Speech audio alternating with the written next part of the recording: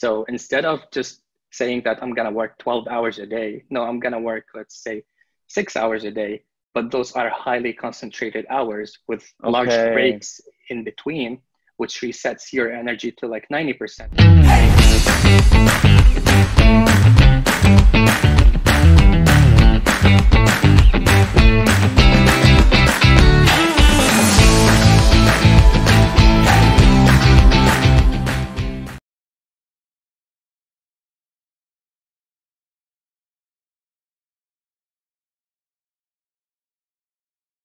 Danny, thank you so much for being on my show, 20-Minute Leaders. How are you? I'm doing great. Thank you for having me. Definitely. So, we edited this out, but a second ago I said thank you for having me on 20-Minute Leaders. So I think it Yeah. just shows, this is actually the 75th episode or so that we're Wow. recording. So you would think that by then I would know how to introduce people. Well, I guess that's just not the case. Danny, really, really interesting guy that I'm really excited to get to know you better over these next 20 minutes or so. You worked on a marketplace app called Saley with a good friend of mine from the Teal Summit, Forbes 30 under 30, now Forbes Tech Council. Talk to me a little bit about where you come from and how you even got into this entrepreneurial world. Cool. Yeah. Well, I come from a very far country in the Middle East called Lebanon. And this story actually started 10 years ago, but we have time, I think. Yeah. Yeah. So of course, as a child, I was just obsessed with computers, even before the internet. So we just got our first computer when I was 7 years old.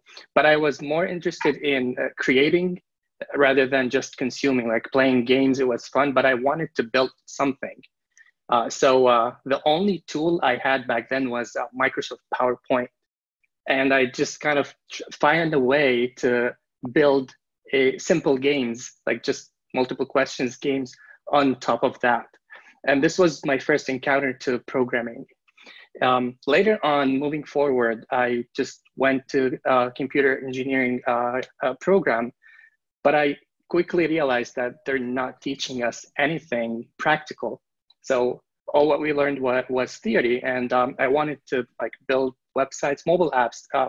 The iPhone just came out, and mobile apps were just very, very early stage. And I remember I just couldn't afford to buy a Mac, so I went and worked as like a waiter at a barista, actually, as Really? at a coffee shop. Wow. So I made enough money to buy the Mac, and then the first thing I thought about is, let me just build an app for them, for the coffee shop. And then I just sold it to them and quit. And very cool. Yeah, started pursuing my career as a So you went from a waiter engineer. to building an app for the coffee shop, and then you quit as a waiter. And okay. And so then how do you get to? Let's fast forward a little bit to Saley. How do you get to building this really incredible marketplace where at the end you actually merged with Mercari, right? Yeah. So for Saley, actually, it was just hackathons at the beginning. Hackathons were still new concept. I just went there. I was just like, I won the first hackathon for some reason, and then met this guy. He was just 15 years old back then, but he was just very bright. And we decided to just team up and started like hacking the judging criteria and making some prizes, cash prizes, splitting them, going home. At some point, one of the judges was like, hey, you guys, I see you all the time in those hackathons, just winning and doing nothing about it. Are you going to build something? And we were like, yeah, let's do it. So we just bought a ticket, flew to San Francisco. And this is how it all started. And Saley was just like the last idea that won at a competition. We decided it was just a marketplace to buy and sell secondhand items, but it was Saley was actually a hackathon. It was a hackathon idea. A startup weekend idea. Yeah, that's true. Very cool. And then it just started growing. Things worked out also somehow. The timing, I think, was very good because mobile apps were just on the rise, and it was kind of like a mobile eBay at that point, and lots and lots of competitors were building those kind of apps at the same time and raising hundreds of millions of dollars just to grow up to something like OfferUp, even before Let Go. even much way before Facebook marketplaces and all of those. So it So was what just year are we booming. talking about? So Saley was the marketplace to buy and sell secondhand items, and the timing was good for it to grow. And then after like 6 years of working on it, we ended up with joining Mercari. But so, Which so when did you start? When did you start working on back it? in 2013. 2013. Yeah. Oh wow. Okay. So okay, that's really an interesting time to start building mobile apps and marketplaces. Exactly. Yeah. We Okay, very didn't know cool. back then, but just Of worked course. out. Yeah. And so what was that experience, growing the app from Oh one yeah. user yourself to 500,000 users? Yeah. That was very exciting times for us because we learned as we were going. We were just growing, finding new ways to do user acquisitions, to find our target market, who are the people who are going to use it, to fight fraud and scammers. We got Yeah. scammed a lot at the beginning, like those fraudsters, but we learned as we, you lose a lot of money, but you're learning. Tell me about one of those scams. What were you scammed with? One of the items? Usually they get stolen credit cards and then they buy expensive items of our platform. They finish the transaction, and then at the end of the month, Stripe would be sending us like a dispute and saying, hey, this credit card was stolen. We're going to take the money out of your bank account. Whoa. Okay. Yeah.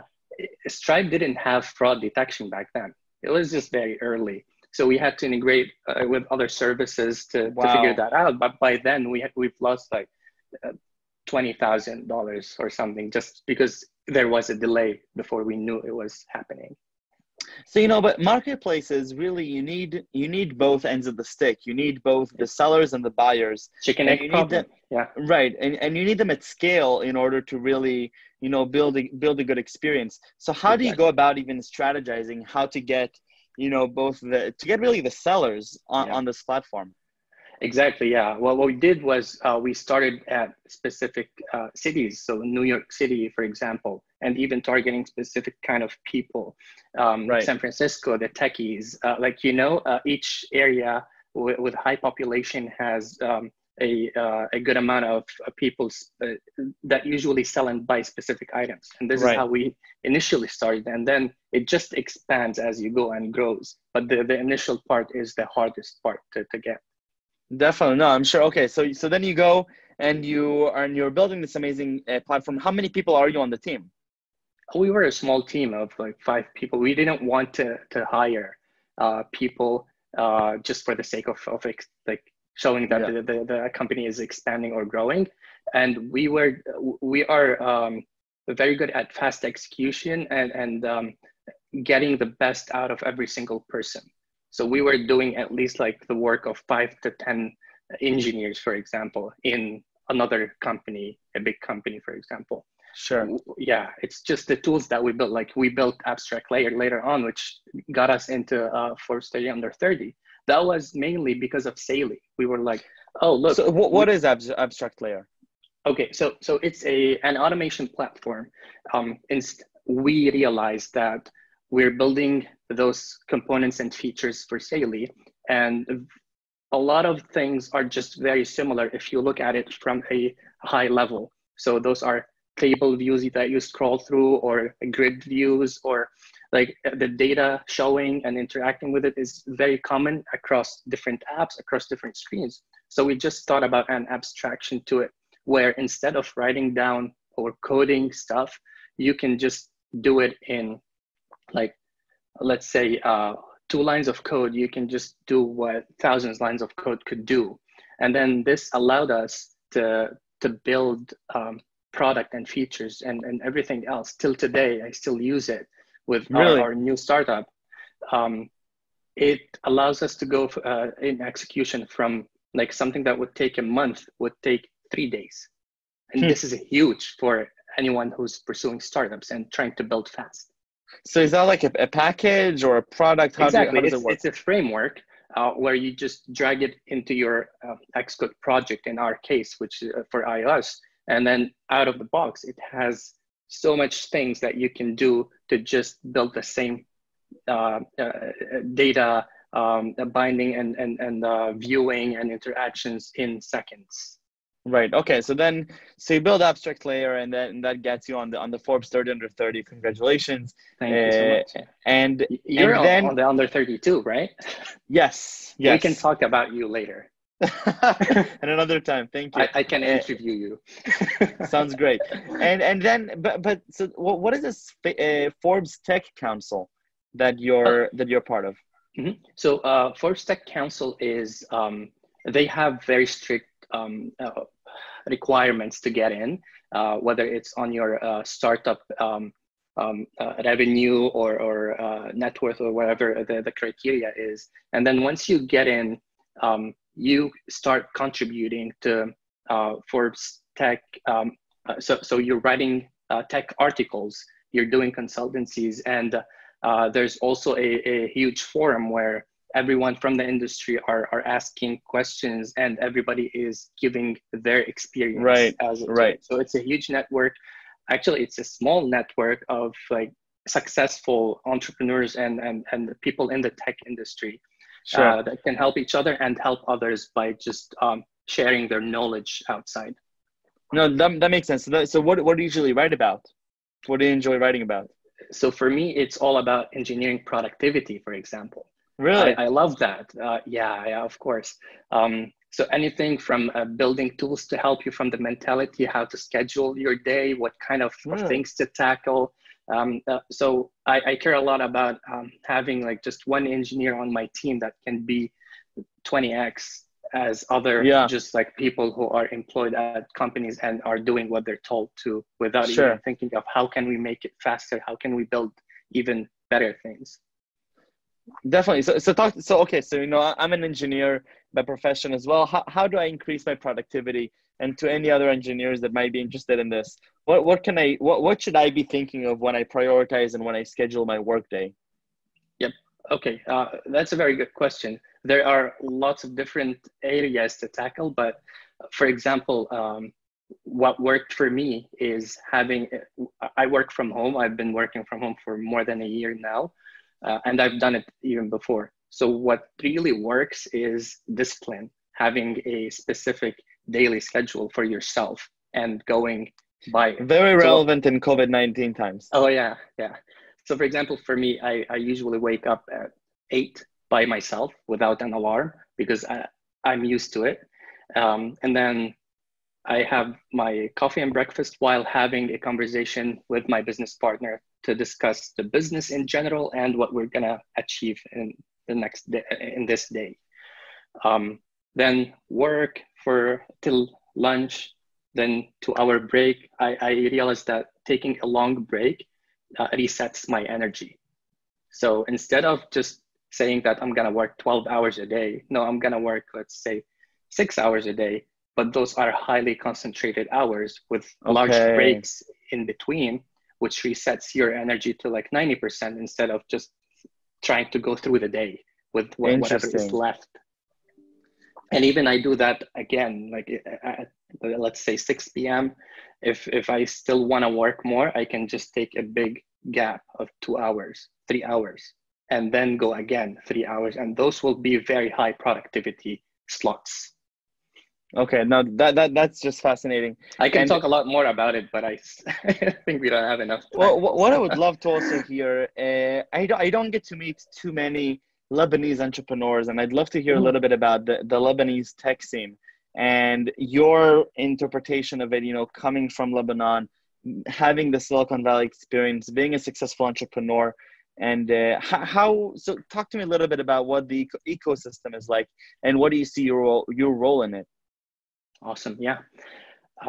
What I can say about Lebanese people is they're very ambitious. The problem is they usually have to travel outside and then shine outside because of the very limited opportunities that we have in our country. But again, the tech scene and the startup scene is relatively big compared to the Middle East also. In Lebanon, we do have VCs, lots of VCs and angels that help this ecosystem. But the market is also very tiny.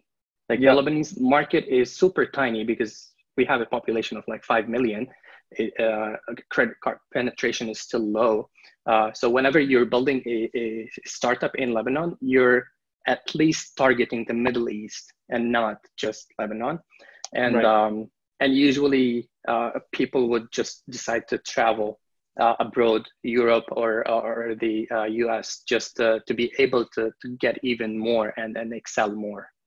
Sure. So do people in your community, do they look up to you as sort of someone who's, you know, done it and who got out, shined, became an extremely successful entrepreneur, something that you really, you know, you read about in the news and on TechCrunch, and all of a sudden you're coming back, and do they ask you for advice, or how do they perceive you? Yeah, well, it's not just me. Like we have a lot of successful entrepreneurs, and whenever we're back home, a lot of the new startups and people who are just experiencing this for the first time, or even like a couple times that didn't do well, they always look up to people who have achieved something, especially if you went to Silicon Valley. Like that's definitely rank. But even from if you went to other places and built something, they just ask for advice. They try to see if what's a good way to travel themselves outside to be able to be successful and to do more things outside. Of course, that makes a lot of sense. And so, do you often go back and forth? Do you get together a lot? Yeah. I usually go like 3 times a year. Oh wow! Okay, that's a lot. It's a long flight. Yeah. Oh yeah. I'm from Israel, so it's pretty much the same amount of hours for a flight. 20-hour flight usually. Yeah, I got used to it, but yeah, it's worth it. I think because you have family there, because you have all your history, food. So lots of things to look forward to. Yeah, 100%. So Dani, what are you excited about now? There's so much ahead of you. Where do you see yourself moving ahead? What gets you excited? Yeah. Well, at some point in the past couple of years, I just realized that this is my life. I'm always gonna be that person starting new companies, or well, actually, it's just more of creating value in the world, which for me is starting new businesses and companies. This is what I'm doing also right now. Like right now, we're also since we quit from Mercari, because at the end of the day, you want to work on something that you own and you love. And so this is what I'm working on right now, and I'm going to be working on for a very long time as well. Of course. And any specific industries that you're especially curious about and that you're enjoying? Yeah, I'm usually open to different industries, especially if there's something new. I tried things in VR, for example, last year. Like whenever there's something special, crypto or whatever came up, I just want to explore. Is there anything that can be built that can help actually, and also make money at the same time? But I think my strong suit is e-commerce, and because I've been in it for 10 years. I know the ins and outs, and also I've been in contact with a lot of the bigger competitors as well. So kind of you want to be indispensable in something in the market that you know more than anyone other person probably in the world, to be able to build some extra value that nobody's seeing right now. Of course. Dani, 20 minutes is almost up, but I have to ask you my last question, which is also my favorite question. Can you tell me 3 words that you would best describe yourself as, or that maybe your co-founder would describe you as? Looks like an interview question. Definitely. Like what's your weakest point? So I'm going to go for the strongest points. Yeah, I care a lot. I work way too hard. I try to make too much money for the company. Yeah, I think it could be ambitious. That's number 1. Yeah. Would be persistent, like always trying to follow things through. And I'm probably a geek also. I love it. That's the most important one, I think. Yeah. I love it. Dani, thank you so much for the time. Thank you so much for forming this new friendship, and I'd love to continue learning from you. And say hi to your co-founder, a great friend of mine, and I wish you all the best on your next ventures. Thank you so much for having me. Of course. Have a nice day. Take care. Bye.